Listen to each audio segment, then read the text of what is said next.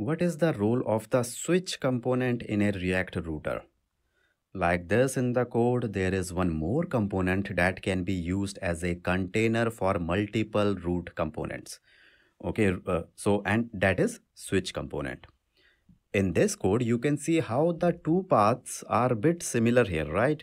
The second path is applicable if there is an ID present or even if the ID is not present. Okay, so if ID is not present, then the above route is also applicable, right? Then how will the application will decide which route to execute if ID is not present? First or second? Now listen carefully. Here, switch will execute only the first matched route and ignore the rest of all. That is the use of the switch component. Great, and the same definition has been written here for later reference.